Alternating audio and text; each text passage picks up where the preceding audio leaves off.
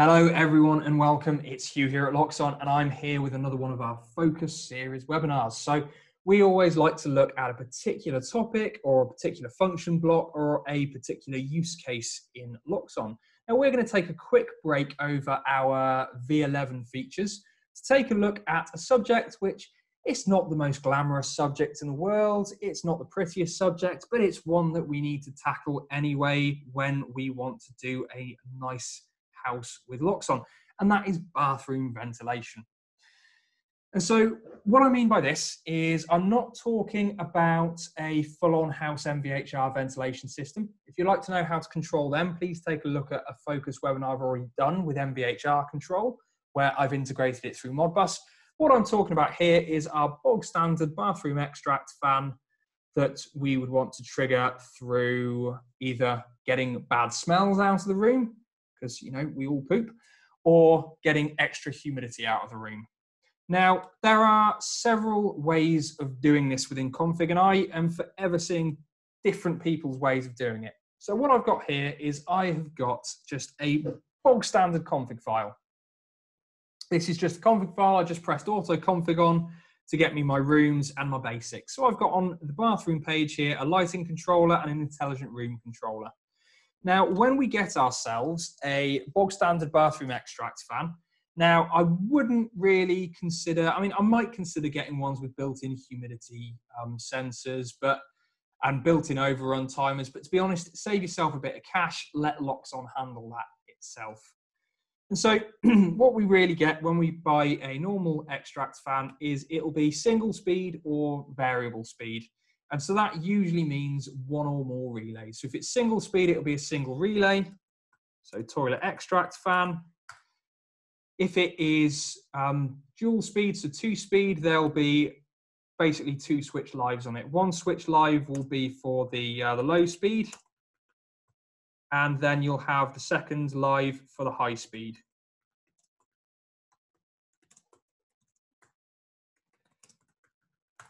So those are your different options. Let's start with just a single relay for a single speed fan. So toilet extract, remember to give it a category. Oh, here's a good question. What category would make the most sense? Ventilation. And remember to give it a room. I'm big on names, rooms, and categories. And so there's our toilet extract fan. Now, option number 1, and I quite regularly see Loxone partners doing this, is to actually tie it into the lighting controller. And then in the lighting controller, have that toilet extract as a switch circuit and have it come on with maybe all of the moods, maybe except the mood that comes on at night time. So that relaxing mood, maybe that's the only one it doesn't come on with. That's option number 1 of doing it. Quite a simple, straightforward way of doing it. And so now anytime motion is detected or the lights turn on in that room, the toilet extract fan will come on, except when we're in nighttime. So that seems like it could work. For me, there's a couple of problems with that. The first problem is explaining to the customer that their extract fan is tied into their lighting controller, and therefore if they create any extra lighting moods, they'll have to remember to tie it in. The second issue with that is if I do go to the toilet at nighttime, and I'm in there for maybe 10 or so minutes, I'm probably doing something which I don't want to be lingering around until the morning for. And so I probably would want the toilet extract fan to come on if I was in there for a significant period of time. So in my mind, I would actually generally tie it in with just pure straight up motion. And we actually have a function block designed specifically for this purpose. Funnily enough, it's called the toilet ventilation controller.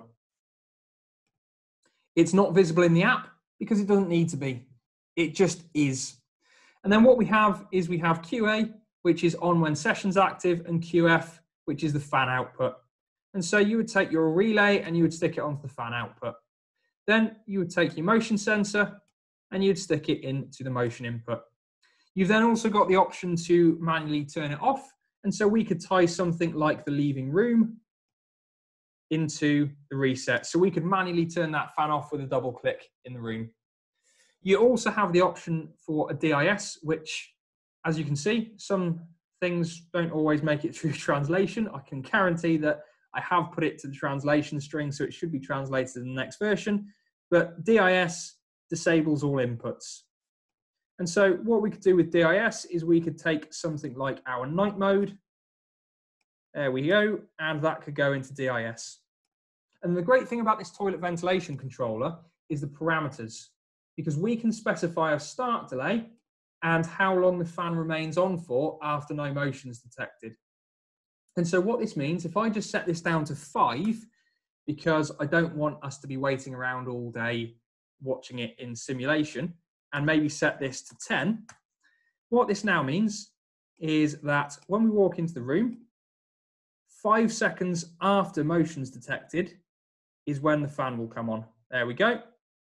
And then the fan will stay on. And then when we leave the room, 10 seconds after we leave the room, the fan will turn off. And wait for it. There we go. So that's the beauty of this function block. So you can have a 30-second start delay and maybe 180-second overrun. The great thing is, though, is that double click when you leave the room would be a manual toilet extract fan off, so you could still manually turn it off. And of course, we can disable it at night time. So the toilet extract fan is brilliant for that. And I would consider just having a toilet extract fan always in there anyway. Now, if we get onto this idea of maybe a low and a high speed, or maybe even not, maybe it is just a single speed fan. What we've got here is great for any potential smells in the room, but we have another alternative way of doing it, which could be proactive methods of fan speed control. Because I would hazard a guess that in your bathroom, in your shower is behind a shower screen. And therefore, when you are in said shower, the motion sensor may not be picking you up. And so there is the high likelihood, depending on the parameters you have here, that this fan speed could actually turn off while you're still in the shower, and therefore the fan isn't running. And so, again, we could alter this by maybe creating our own little bit of logic. So maybe if we took the T5 that's in the bathroom, we could take the humidity out and we could put that into something like a threshold switch or a 2-position controller. So 2-position controller could work well. That into there, which is the actual input.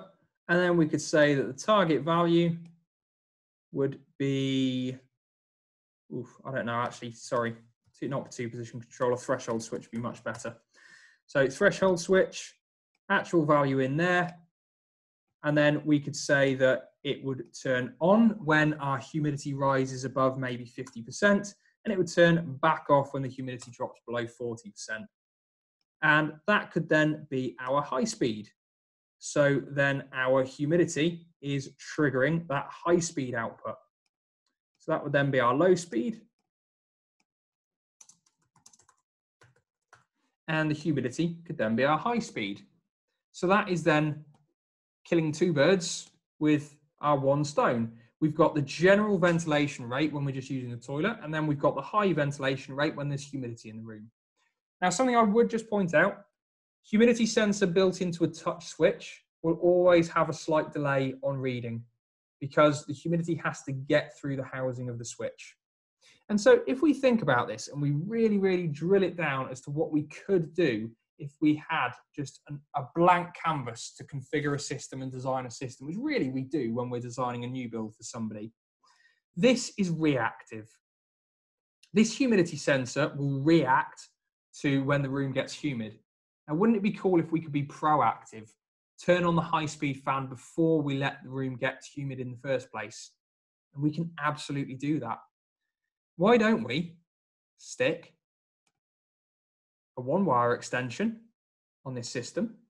Because I would argue that most systems could do with a 1-wire extension anyway, for a couple of temp probes for things like the manifold for mixing valve controllers, and maybe a couple of probes in floor screed for overheat protection. And let's now add a 1-wire probe. And that 1-wire probe, let's strap to the hot water pipe of the shower.